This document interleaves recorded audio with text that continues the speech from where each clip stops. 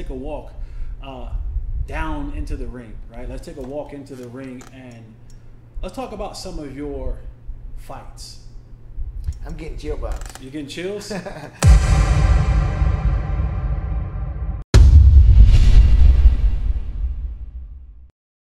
Yeah. Well, thinking about that walk, that man, walk, that way.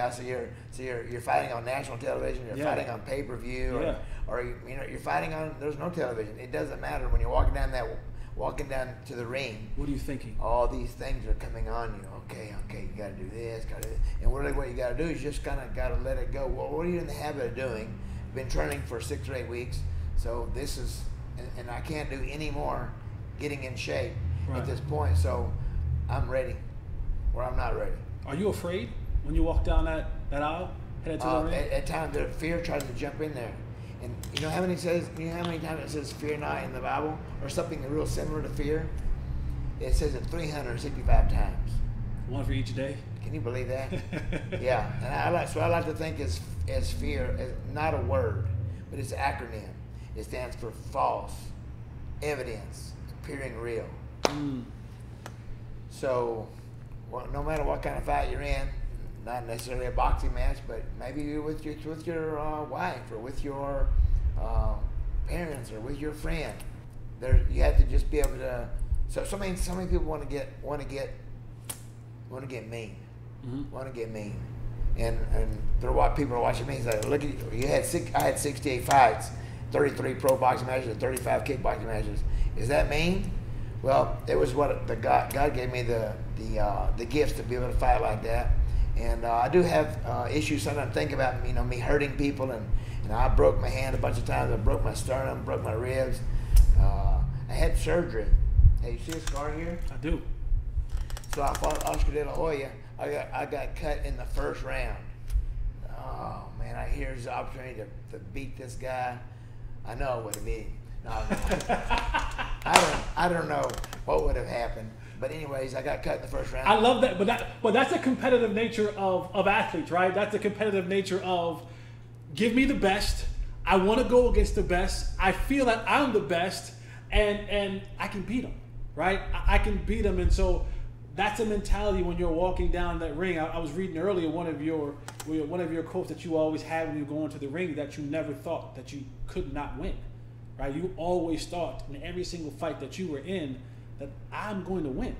Yes, sir. Yes, sir. So if you think you can win, and it doesn't matter what you're going through, if you think you can win, you're right. But if you think you're going to lose, guess what? You're right. So it's all right here. I think boxing and most competitive sports are probably 80-90% right here. Yes.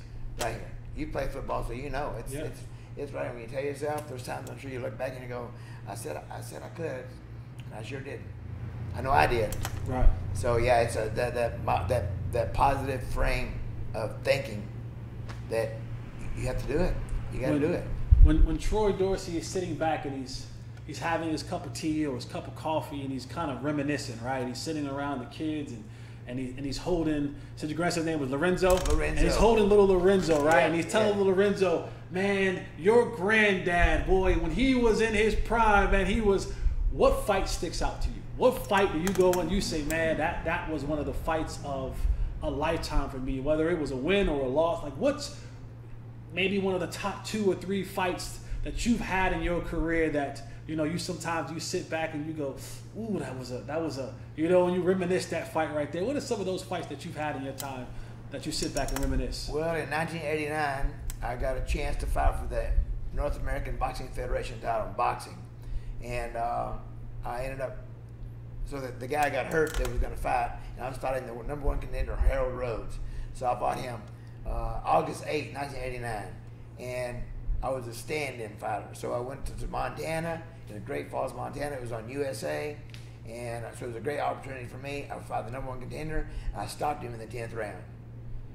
So that fight set up, the next fight is with Jorge Marmero Paez, and he was the fighter of the year in 1989. In all of boxing, he was on the cover of Ring magazine, fighter of the year, and he was my weight division. So I was winning that fight. I got to fight him February 4th in Las Vegas at the Las Vegas Hilton. Las Vegas Hilton was pretty big that time. Now it's like they don't even know what the difference is. But anyways, I fought him, and it was on national television on Channel 5.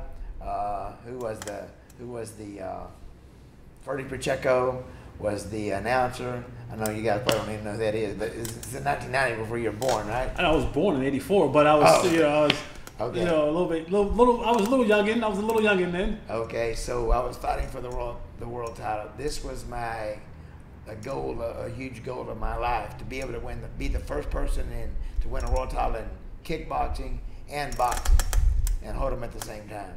So this was my opportunity. So, and like I said, Paez was the fighter of the year in 1989 out of all the fighters that there are, and so I was going against that. And he knocked me down in the second round, but I was on him. My head was in his chest. I was pounding him the hard as I could. I wasn't much of a puncher. I knocked several people out, but I was a heavy puncher. But I had him on the ropes, and I still get fan mail today saying, "Hey man, you won that fight." So you know whose hand they raised. They raised his hand. But that was a really memorable fight. Even though I lost, like I said, I still get fan mail. People say, or I see people on the street, they say, "Yeah, you won that fight. You won both of those fights." Because I ended up fighting him again. Mm-hmm. So what happened is I fought him in February, and then in April there was another. He was defending his world title again, and they put me on the semi-main event, and I knocked that guy out in the 8th round or 7th round. And I said, "Jorge Paez, you're a coward if you don't fight me again." So we fought again, July 8th, and that fight was a draw.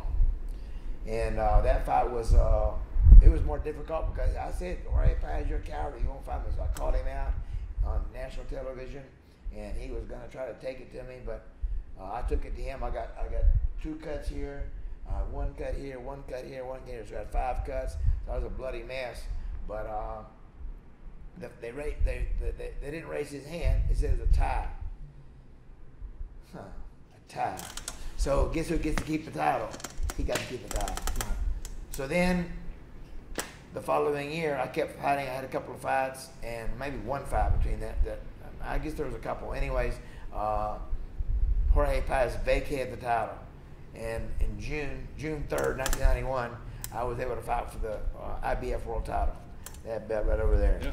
Yes, sir. So he vacated the title. I fought the number 2 guy. I knocked the guy out in 2 minutes and 37 seconds in the first round. So I was able to reach my goal to be the first person to win a world title in kickboxing or karate, and then also win in boxing. But it was an amazing thing. That was probably the top of the peak of my career. Right there when I won the world title in boxing. Nice. It was really, really nice. Nice. Yes, nice. sir. Nice. I love. I always laugh about athletes. Right. One thing that athletes always remember. Right. We remember times, dates, places, records. Yeah. Right. No matter how old or how foggy our mind gets, we're gonna remember that play. We're gonna remember that city. We're gonna remember that team. Right. We're gonna remember the temperature outside, where we were at. Right. So you can hear all those things. When I talked to my wife, she says, "God, you remember so much." Kendra, when she was 3.5 years old, and I had to get a picture with my belt. I won the IBF World title. That made me the first person to ever win a world title in boxing and kickboxing, hold them at the same time. June 3rd, 1991. And I'm holding the belt, reach around and put my arm around her to hold the belt. And she looks at me and she said, "Daddy, I can hold it."